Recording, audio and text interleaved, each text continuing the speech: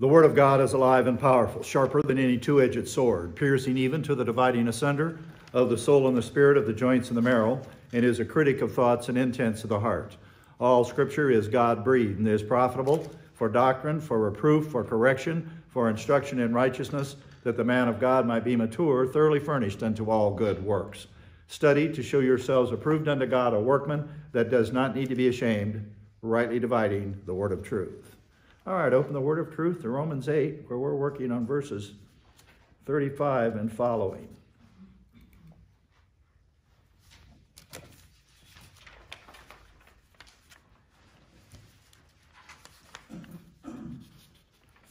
All right. Let's take the customary time to get ourselves under the filling ministry of God the Holy Spirit if we're not already there, and otherwise disposed to focus our attention exclusively on this information. We are told to put aside the sin nature, put aside personal concerns and problems. They will take care of themselves. God will work it out for you. You're here to concentrate on the information before us this evening. Let us pray.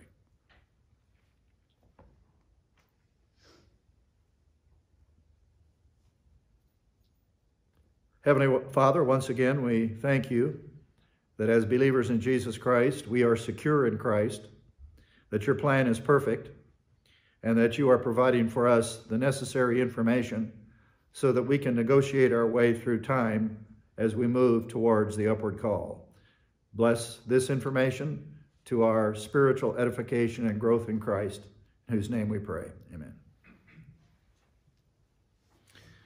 All right, verse 35, who will separate us from the love of Christ? And then Paul gives a listing of things that are general and specific in this 7-item list. Will tribulation, or distress, or persecution, or famine, or nakedness, or peril, or sword? Just as it is written, for your sake we are being put to death all day long. We were considered as sheep to be slaughtered. But we have a strong adversative and a strong contrast. But in all these things, we overwhelmingly conquer through him who loved us. We noted that we have a verb here, overwhelmingly conquer, or are overwhelmingly victorious. This compound only occurs at this place in the New Testament, and it refers to ultimate deliverance. In this analysis, number 6, peril, it's 29. The reason this is like this, like it's boring, but when you do a new analysis, you have to restart the numbering for a reason not to be specified. This didn't happen, and so point 17 is following 16 of the previous analysis. It was an oversight, that's all. And I'm just going to go by these numbers since it's too confusing to rewrite all this. 28, famine or extreme deprivation of food cannot undermine our so great salvation. Number 6, peril, refers to a variety of dangers. And 2 Corinthians 11:26 is the only other use of this term. The last word, sword, refers to crime and warfare. Hebrews 11. This chapter, Hebrews 11, as many of you are well aware, this chapter in the New Testament is a catalog of the Old Testament crowd. Obviously, it's a selected list. Everybody that did great isn't mentioned in the list, but this is a listing of the heroes of the faith, what I call the spiritual Hall of Fame.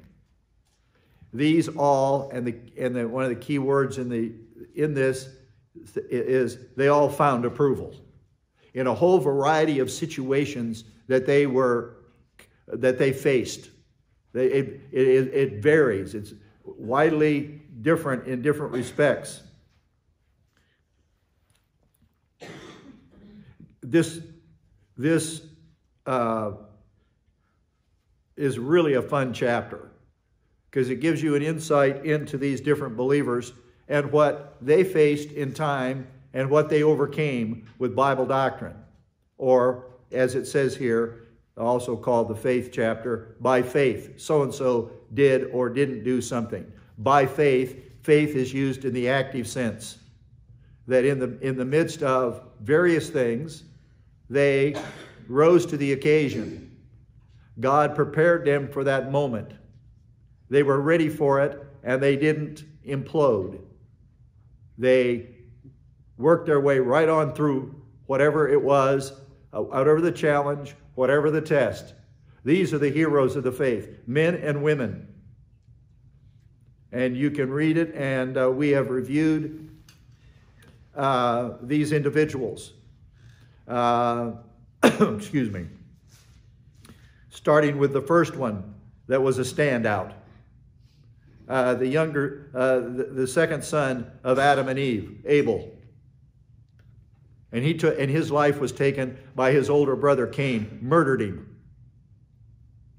But Abel did what he was supposed to do.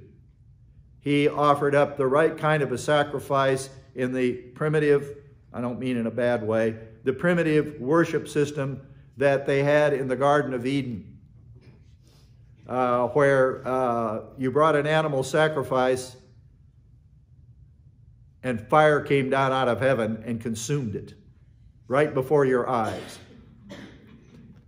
Cain was arrogant. He was the older. He was arrogant. He thought he could bring, he was a farmer, no problem with that. He thought he could bring some really nice looking produce from his farming.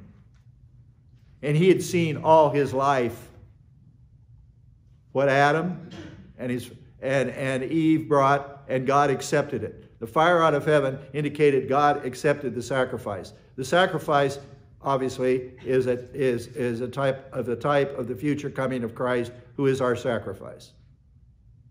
And fire indicates judgment. And the animal sacrifice was completely consumed. The animal was dead when it happened, but the animal was bled out, boom, fire came down. And Cain saw this from a child. When he got old enough to offer his own sacrifice, he decided he was going to do it different. And he was arrogant enough to think God would accept it. But when he offered up all these vegetables and fruit, which indicates good works, by the way, no fire came down out of heaven. That angered him. He got under extreme anger. And the long story short, he sabotaged his brother one day because God's no respecter of persons. God accepted Abel because it was the right sacrifice. So Cain thinks, I'm gonna take him out. And he did. God permitted him to do that. Murdering, the first human murder over a religious principle. And an understatement is made. By faith, Abel offered to God a better sacrifice. Another key word throughout the book of Hebrews is better.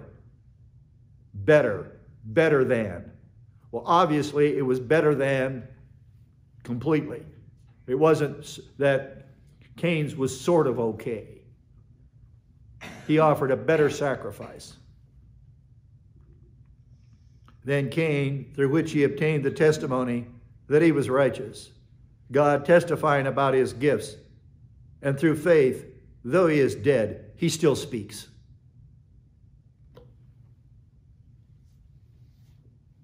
And these all go through this pattern of different situations. Here at the end, towards the end of the chapter, we have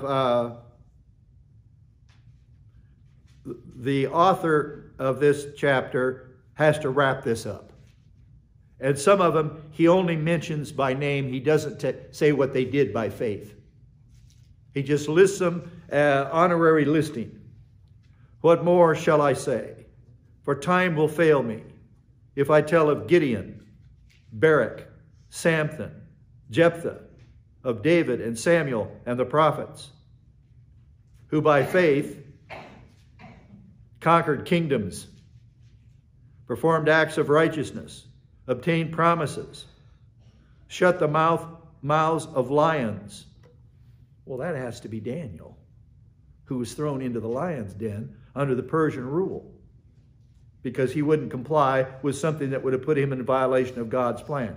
He was a government official in both the Babylonian kingdom, and it fell to the Persian kingdom, and Daniel transitioned right over into it. When he came into Babylon, he was a very young man. He had a long career. There's a whole book that he wrote. Daniel. He was taken from his homeland as an exile. And because he was from a certain family, within Israel, he was taken into Nebuchadnezzar's court, and he was brought up in Nebuchadnezzar's college to learn all these things and to serve. And he did this faithfully through the reign of Nebuchadnezzar and through his pathetic successor. And he was there the night that the kingdom was overthrown by the Persians. He announced it. Because nobody could understand this handwriting on a wall. They were having a big party. Food and drink and partying. And they took the vessels from the temple that had been plundered, and they were offering toast to their gods. That was an affront. Daniel, at the end of the Babylonian, he was persona non grata. But in the midst of this raucous party of the elite of Babylon, a hand appeared on a wall and carved right into it that deal you can read in Daniel. And it sobered everybody up. Real quick. The party's over. And nobody could interpret it. And so the queen mother of the previous said, there's Daniel. He comes in there. And the final king of Babylon wants to give him gifts and everything. He said, I don't want them. And he interpreted that very night, their kingdom would be transitioned to the Persians. Without a big warfare, the Persians snuck in. They diverted the Euphrates River, which ran right through Babylon. They diverted it just enough that these commandos got in there and they killed everybody in that party house. Daniel walked out.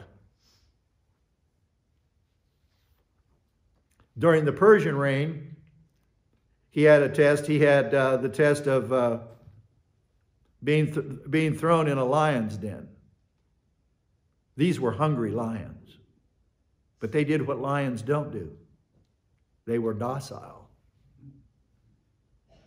He spent the night with them. He spent the night with all these very hungry lions, what would normally tore a person apart. And the Persian ruler, he was quite impressed. God has a way of impressing people with his people who do the right thing. He shut the mouth of lions. God did something. There's a whole bunch of miracles in the Bible about God overruling the natural activity of animals to do something unusual. And this was one big example. His ministry wasn't over, so he wasn't going to die by lions. Shut the mouth of lions. He had to throw that in. Quench the power of fire. That backs up to his Meshach, and Abednego, the three friends of his that were also brought in as exiles. They would not fall down and worship the image that Nebuchadnezzar sat up. Daniel wasn't required of it. So they put him in an industrial furnace. Fire. 3 of them. Daniel's 3 friends. And the flames didn't hurt him. And Nebuchadnezzar got close enough that he said, hey, there's 4 people in here. We put 3 in, there's 4. The other one was the theophany of the Lord, who was walking and talking with him. They tied him into these ropes too. Threw him in there. They came out. The ropes, the only thing was burned was the ropes. So they could move their arms and everything. And they came out and they said, the smell of smoke isn't even on them. So that's a big time miracle. God vindicated that. See, you talk about a mighty pagan monarch that's proud of himself and his accomplishments, and he's got all the power, and he gets to see something. The people of God, that group that was brought into captivity, escaped the edge of the sword. From weakness were made strong, became mighty in war, put foreign armies to flight. Women received back their dead by resurrection, and others were tortured. Now we go to that other side of things. Not accepting their release. In other words, they were being tortured to give up their faith. We'll let you go. You can walk clean, and we'll leave you alone if you will just deny your faith. They said, no. And the reason they did not accept the terms of their release, because obviously it would violate the directive will of God, is what was in their soul. So they might obtain a better resurrection. What's better than resurrection? Resurrection, with what we would say today, is the high reward of the crown. That's the better resurrection. Resurrection by itself is great, but the better resurrection. They knew that they would forfeit eternal reward. And others experienced mockings and scourgings, yes, also chains and imprisonment. They were stoned. They were sawn in two. That is a reference to the great prophet Isaiah, of all people. They cut him in half with a big saw.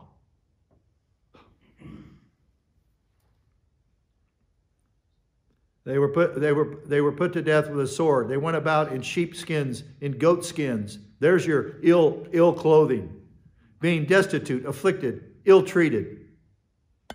This would occur during the Intertestament period, during the Maccabean period, between the Testaments, during the Greek oppression. And then the Bible says, it says in parenthesis, men of whom the world is not worthy. You're not worthy to have these people in your presence.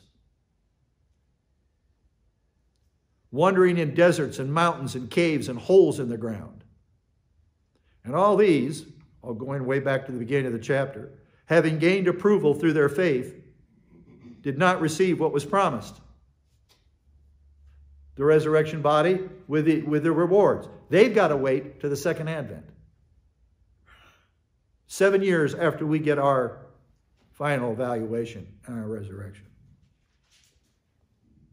Because God has provided something better for us, church age crowd, so that apart from us, they would not be made perfect. We step ahead in the line. Even though we came later historically, we get to go and be taken out of here first. And the Old Testament crowd, they will be resurrected at the second advent. In verse 36, Paul quotes Psalm 44:22 from the Greek version. That's the numeral 70, LXX, to establish the fact that Jewish believers faced external threats throughout their long history. 32, and of course, the force behind these threats came ultimately from the evil one. The statement in that verse, we like Israel, are under the constant hatred of Satan, the god of this world. But as Jesus Christ said of the church through its long history, the gates of hell will not prevail against you. The gates of hell is an idiomatic expression for people who go through a certain passageway when they die on their way to hell. It's called the gates of hell. People go to hell through a passageway. I think I know, I think I came across where it is in Job. I can't cite the verse right now.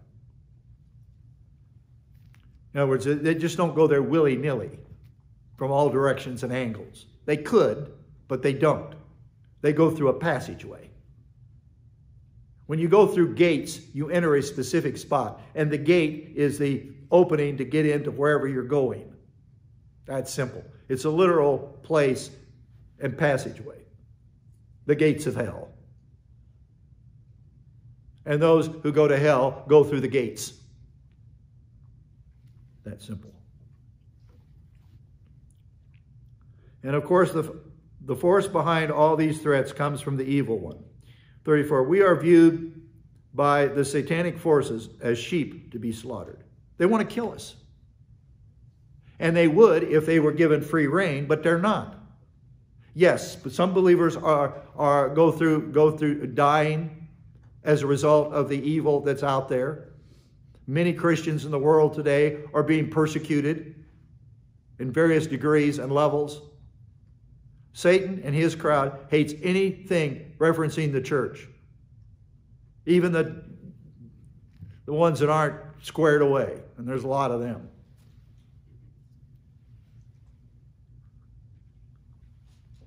Satan's man, the Antichrist, will take out the Catholic Church in Europe. Because the Antichrist will have this picture, I don't allow any other religion. I am God. And so God uses him to take down the Catholic Church. You read all about it in Revelation 17. They're going to get it. That evil organization. That'll probably get me off YouTube too. But it's in Revelation 17.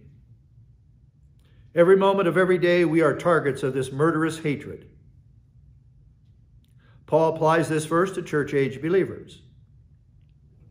They hated Jesus while on earth. There was an antagonism towards him, not just by the Jews, but the general posture of the world is antagonistic to and what Jesus Christ is. John 15:18 reads,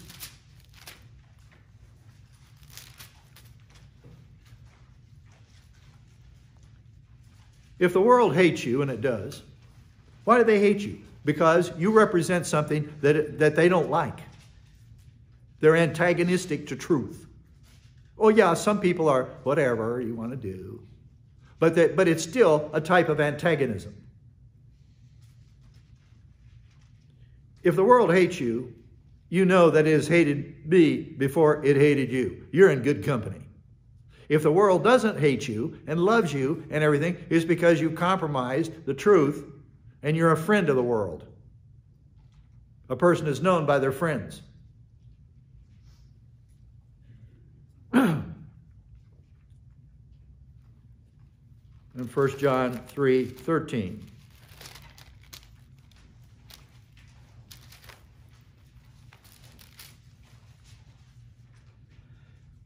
John, writing to these believers, says, do not be surprised, brothers, brethren, if the world hates you. In verse 37, we have the striking contrast between the threats, these things, against us, and our security under God's plan, our well-being, our ultimate well-being. The objective of our adversaries is completely negated, contrary to appearances. Whatever they do or are allowed to do to us does not overthrow anything God has promised for us. A blessed future and a resurrection body. We are victors in Christ.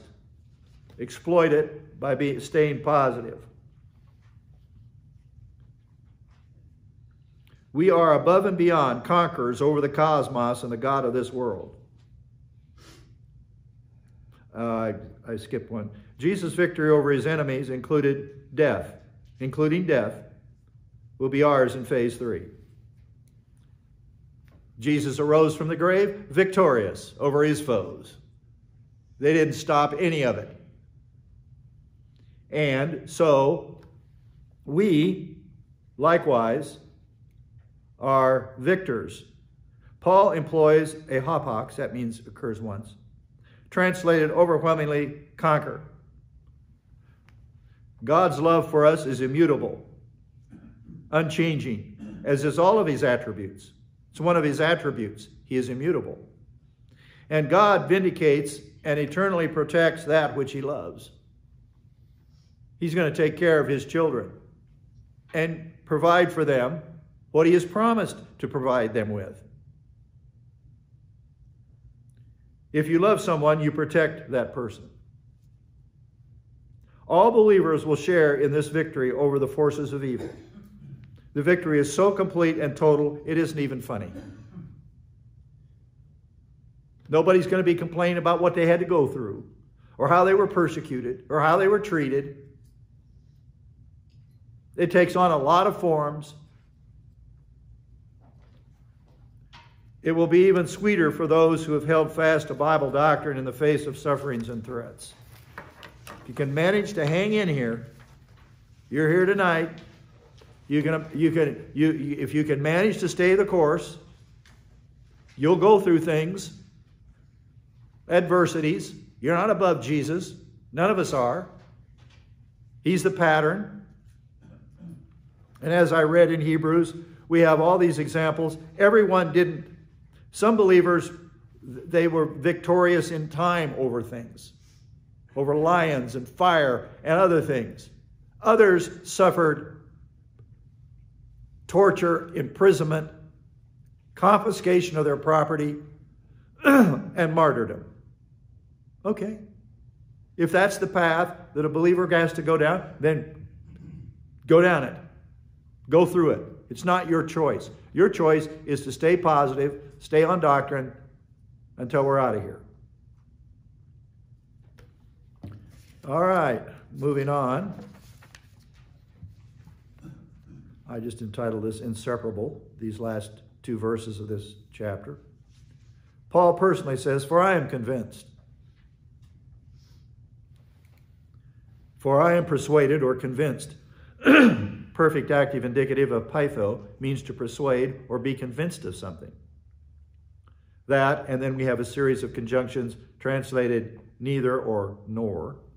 Neither death, that's physical death, thanatos, nor life, zoe, nor angels, nor principalities. The word is arche. It's a plural noun. In some contexts, it means the beginning or the first of something. Here it refers to whatever principalities are. Nor things present. The perfect participle of enis, Amy, means something that is impending. Translated, things present. Nor things about to be. Present participle, the verb mello, means to be about. Here translated, nor things to come, future stuff. Nor dunamis, powers. Then he goes spatial. Nor height.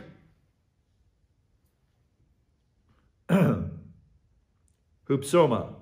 Nor depth, bathos. Nor, and finally, any other created entity.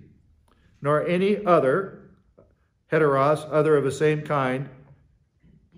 Katesis is a noun which means creature or what is created. Will be able to separate us. Aorist infinitive, be able. Oh, be able is the future indicative of dunamai. Be able to, there's chorizo again, to separate us. We're back to that again. The love of God. the love of God, his attribute of love, which, definite article, which is in Christ Jesus our Lord. All right. Paul continues the topic of eternal security, and here presents it as his personal conviction.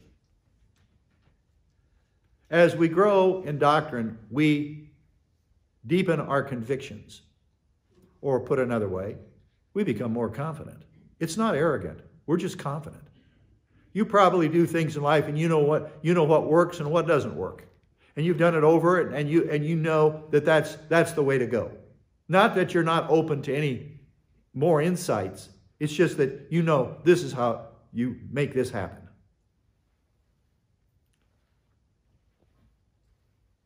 He presents it here, in this case, as his own personal conviction. For I am convinced refers to Paul's inner confidence with regard to the security of his salvation. He personally, I am 100% persuaded and convinced that this plan and this salvation is irrevocable, perfect, and cannot be overturned by anything one could imagine. He, over the years, gained complete confidence that nothing could separate him from union with Christ. This confidence was with him to the end of his life. Obviously, under the circumstances of his departure from the earth through martyrdom, that was God's plan for him.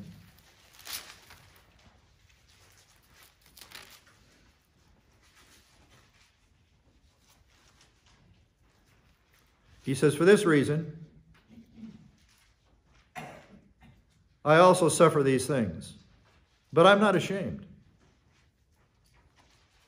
For I know whom I have believed, and I am convinced that he is able to guard what I have entrusted to him until that day. Two things are involved in that verse. The first is his security and salvation, and secondly, his SG3 account. Like salvation, once you gain a unit of SG3 through application of doctrine, it cannot be overturned.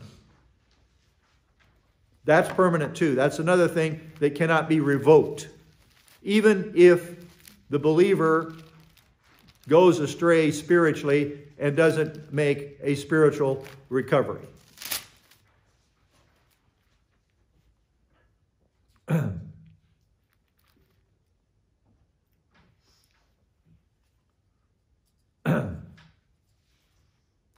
And that's made clear in Hebrews as well, that God is not so unrighteous as to forget your divine good production, writing to these Hebrew Christians who were, a number of them, suffering spiritual lapse, lethargy, soul fainting. He says, remember the former days and how you excelled in the face of adversity when you became believers and Jewish believers in Israel, in the nation, and how you clung to this in the spite of all that. God is not so unrighteous as to forget all that divine good production you produced back then when you were under the gun. Anyway, so this confidence was with Paul to the end of his life and sustained him through his considerable sufferings. That's another thing you keep in front of you in the midst of your adversities. And that is the fact that you're building up your SG3 account. And it's also making you a stronger believer. I got through that one. Experiences like this cause you to be a stronger believer, a better believer, and advance forward spiritually for the long haul, the endurance to the end. And remember the promise. He will never put anything on any of you that you can't handle. If it's on you, you can handle it. It may push you to the edge, but you're not going to have something dumped on you that you can't handle. Normal people in life don't do that to people. Even if they ask them to go through some kind of a rigorous series of things. The nature of salvation, with its promise of eternal life, based solely on faith in Christ, cannot be overturned by any external threat or entity. You've got it. It's yours. Even if you think differently, doesn't matter. That's just you dropped the ball on that. You've got to have security with regard to your salvation. There's so many out there that are confused by this, teach false doctrine about this, tell believers they can lose it. I've had people come in here and we're so grateful. One person in particular told me, the night I came, you were teaching and reviewing the doctrine of eternal security. And I was in a denomination that said you could lose your salvation. Oh, I know. That's it. That one's right in the neighborhood here. And they may be vague about it, but what do I have to do to lose my salvation? Just any old sin? See, it's a nonsense. And they're the same ones that teach that you can reach sinless perfection. It just magically, mystically happens at some point in your life. And you'll never sin again as a believer. And it flies right in the face of 1 John. If anyone says this, he's a liar and the truth isn't in him.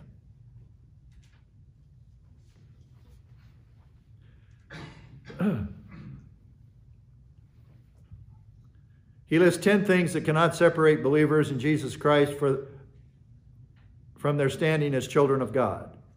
7, he expresses this security as the love of God.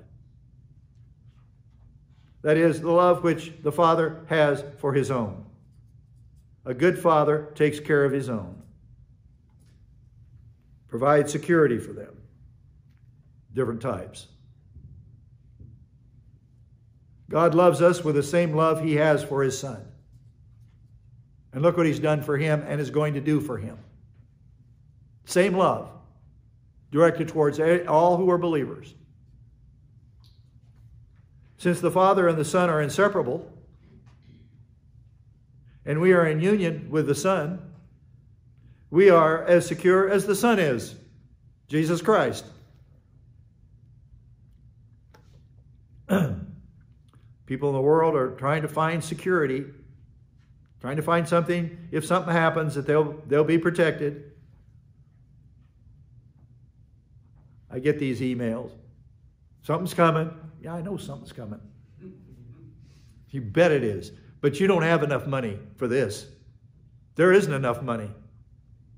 There's no places you can go and ride this out in some doomsday bunker. I don't care how many billions you've got. You're exposed. You may be able to survive a little bit on something, but no.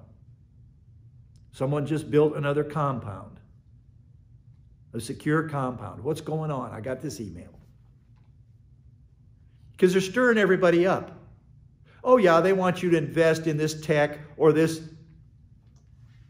currency and how much money you can make with it. It's ridiculous. That's all they've got. They're not secure. I'm in Christ. I'm secure. God will provide me with everything I need. And if he asks me to go through something really difficult, test-wise, then he's going to take care of me. And I'm going to soldier up and go through it.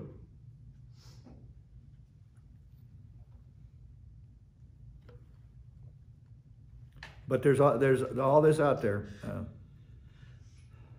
And they're trying to work us up in the cosmos, get us frightened, get us worrying about a virus, a war.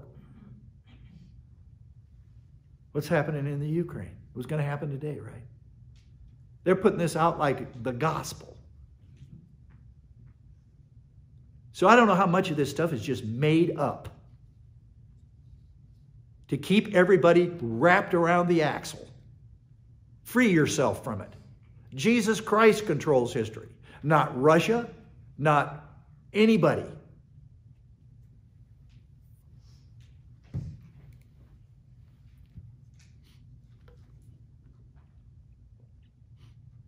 But they've got to be wrapped up about it, don't they? Since God's love is backed up by his omnipotence, we are inseparable no matter the nature of external threats. The listing here mentions 10 items that we potentially face. Someone could add other things to the list, but you've got to end it somewhere. Death here refers to physical death, however the person dies. Of believers, which millions and millions of them have died before us, which results when the soul and spirit exits the body and goes immediately into the presence of God. The body without the spirit is dead. Your soul was plugged into your body when you took your first breath of air out from the womb.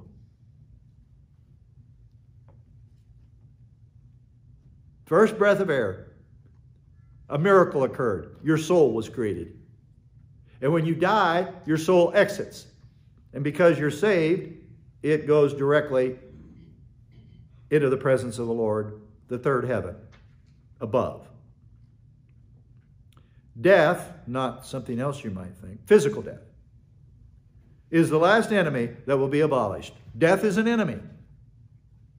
It came on the scene with the fall of man and been with us ever since and claimed untold billions and billions of people through history. So, it is the last enemy, not Satan. Satan will be cast into the lake of fire after the Gog and Magog event. Death will be and then right after that, on the new earth, those that still have the death gene will take the elixir, the leaves of the tree, and it will reverse aging. Negate it. I mean, if someone is 30 or if someone's 90, they will be reset. Reset. They're working on this out in the cosmos, trying to figure out what causes aging. It's biological, it's physiological, it's genetic. They think they can figure out the key to it, to override it. Well, obviously, they're just talking about the aging factor that claims people's lives. You could live to be 100 and you die of old age. They want to reset all that. Well, God's going to reset it at the coming of the Lord. I think of a verse, and I'll let you go. I think of a verse dealing with the Tower of Babel. Let us go down, the Trinity. Let us go down and see what they're doing. Because if they stay like they are, because God's plan was for them to spread out and form these nations, if they stay all there and pool all their intellectual abilities, there's nothing they can't do, hardly. And this is the same thing that's going on today, the pooling of these different people doing different studies in different institutions. And now, because of the internet and all this, you get this rapid information. You know, the bad side of technology. Because they want us all to be controlled, as in transhuman. That's what they want. They don't like volition. It messes up their party. And that's what the mark of the beast will be about. Somehow it'll overrule the volition of the dummies that take it. That's all I can figure, because there's nothing that a person out here can do and not get saved if they decide to. They could take a satanic initiation, be a Satanist, be wrapped up in all this business, and turn away from it and believe. There's examples of that extreme type of person. But those who take the mark can't be saved. It isn't like God, it isn't a tattoo.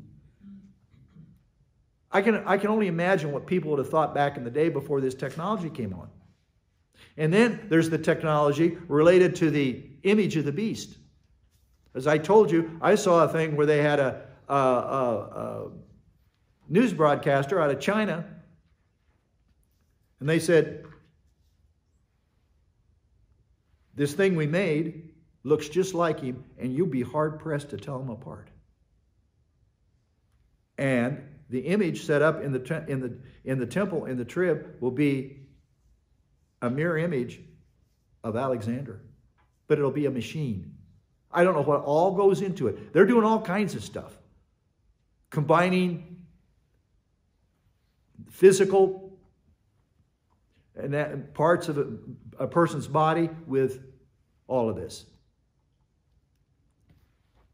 Just for your information. Oh, I was going to bring my phone up here. I didn't. Israel 365 News. There's four earthquakes in Israel within a short period of time, and 2 of them occurred over 10 days. They're not big ones, 3 point.